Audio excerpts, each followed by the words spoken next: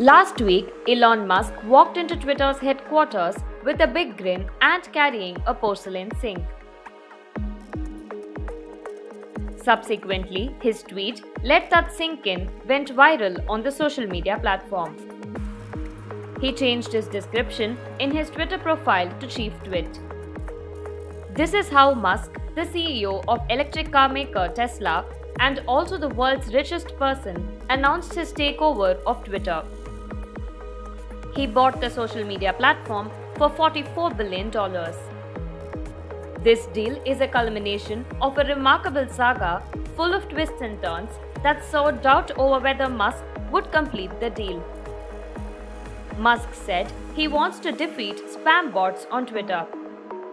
He indicated that he sees Twitter as a foundation for creating a super app that offers everything from money transfers to shopping and ride-hailing. He also hopes to prevent the platform from becoming an echo chamber for hate and division, even as he limits censorship.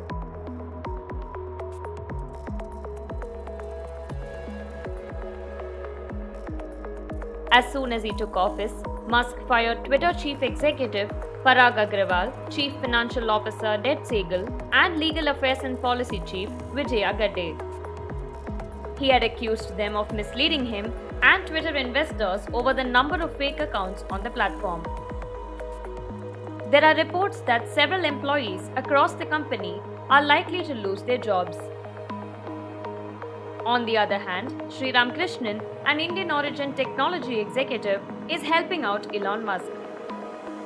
Sriram Krishnan is a general partner at Silicon Valley venture capital firm Andreessen Horowitz. Musk also announced that he will revise Twitter's user verification process. Twitter will charge $8 for its Blue service, which includes its sought-after blue tick verified badge. However, more than 80% of Twitter users who took part in a recent poll said they would not pay for the blue tick.